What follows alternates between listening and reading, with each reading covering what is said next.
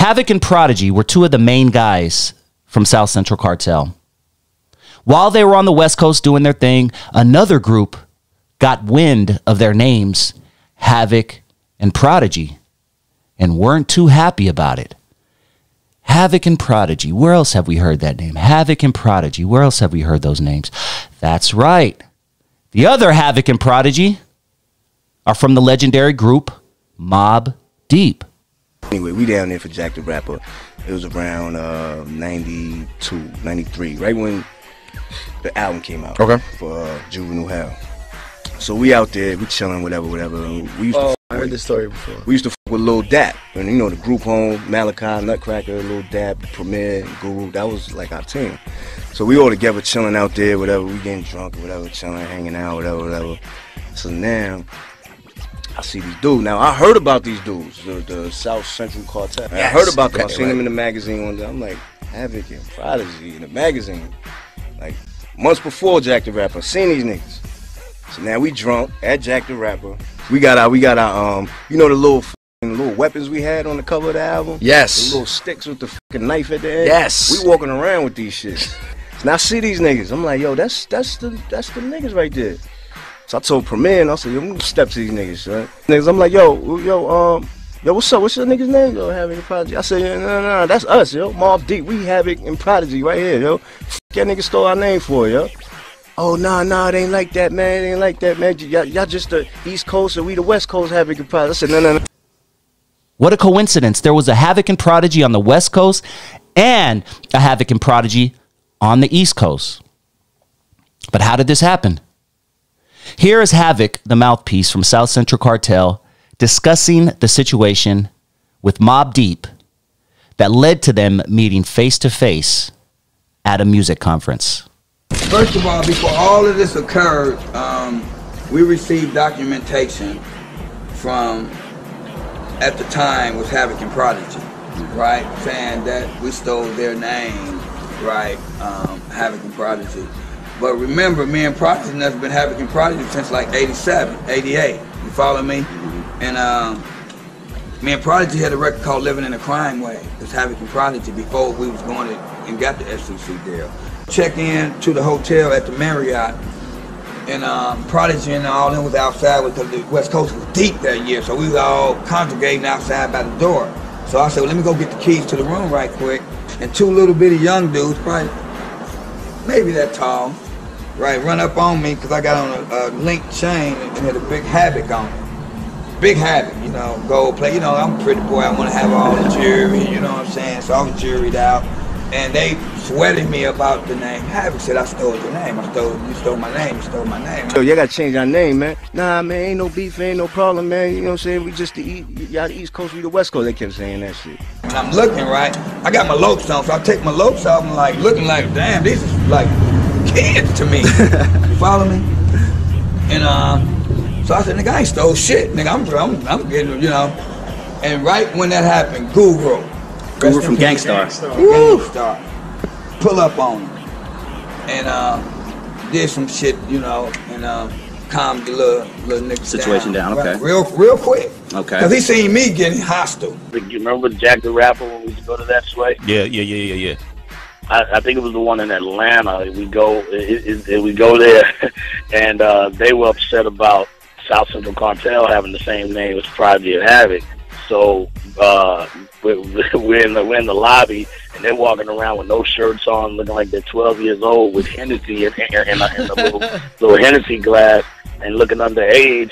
And they run into each other, and they start saying, "Yo, motherfuckers, those are our names. We Prodigy and Havoc that South Central Cartel like you, MOBB Deep," and they were going at it.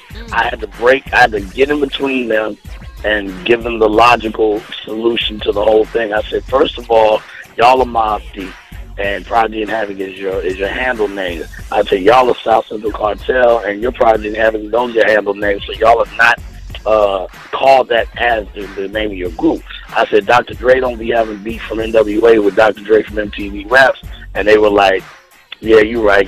All right, it's all good. And next thing you know, we got all drunk together, smoked together, and had a blast. They became friends. Did you and Guru know each other, or he just knew something was not right? He just was a good nigga. Rest in peace. Yeah, I got love for him to this day. Him and his brother Godfather. I love them. You know what I mean? Because instead of letting it progress and try to jump on with them on me, because I was by myself, and so I felt like I gave him major respect because he, you know, said they young and whatever, and you know, me being who I am, I'm not, you know, if you can be real with me, I can be real with you. So that squashed right then and there. So that was my encounter with them. I had some thing where they was about to fight. I give it to those little young dudes. We was in Atlanta, and them little dudes approached us. You know, me and my boy Havoc, standing in the hotel lobby chilling, and 6, 7 little dudes walk up on us like, Prodigy, I want to introduce you to Prodigy. Youngsters, little kids, basically little young dudes. But how old were they back then? Can you recall? Man, they had to be 15, 16. Oh, like that? Yeah, little dudes. Junior high school dudes. If they wasn't, they was just some little niggas. Wow. They look like little kids to me. I never met them before, so I don't know. They look like little kids, and they walked up. They walked up on us. 7 deep. Niggas had balls. You know what I mean? They walked up on us, and you know we sitting, and I'm like, I had heard of Mobb Deep or Havoc and Prodigy because they had something in the Source magazine, and one of my folks had hit me up like, man, you seen this? Wow, okay. But dude, we already doing our shit. SEC popping. So I seen it, and I'm like, man, oh, really?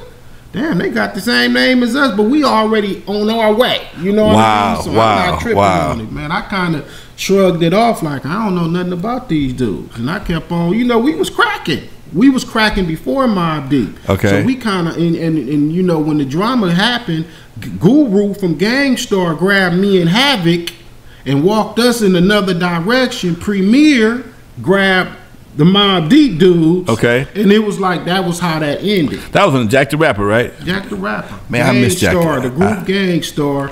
Wow. Because it probably would have, I don't know, we couldn't have did nothing to them they was kids. Them little niggas walked up with the little swords, the little curved sword things, all them little niggas had those things. But the point of the matter was they was little bitty dudes. You know, they was little dudes. And I'm not even that tall, but they was a nice amount smaller than me. So I'm like, man, dude, it would have been bad. It wouldn't have been a good day. You know what I mean? We wasn't nervous or nothing because they was kids. You know, but anyway, that was that. They wasn't talking crazy, did they neither one of them didn't say one word. It was their friend, one of their homies that introduced them. Always get started. And nobody said nothing, but the way they was acting was kind of like, you know, like they wanted some drama a little bit. Okay. You know, but it didn't happen. That's a good thing, you know, Gang Starr, Guru came in between. They was talking a little shit. We was talking a little shit. You know what I mean? But nothing really turned in. And then later that night, we was both upstairs in some suite, some party chilling. Okay. Same room. It ended up being y'all just gonna do y'all thing over there. We gonna do our thing over here. And that's that. And then years later, my homie 40 Glock ended up being with Mobb Deep. You know, he was with them dude. I knew I produced most of 40 Glock's first album, so I knew the dude. Okay. You know what I mean? So it was like at the end of the day, I was like, man, 40, hook us, you know, we want to sit down and talk to them. But 40 was like, it ain't nothing to talk about. You know, like it ain't really nothing to talk about. Okay. All right. You know, so that was it.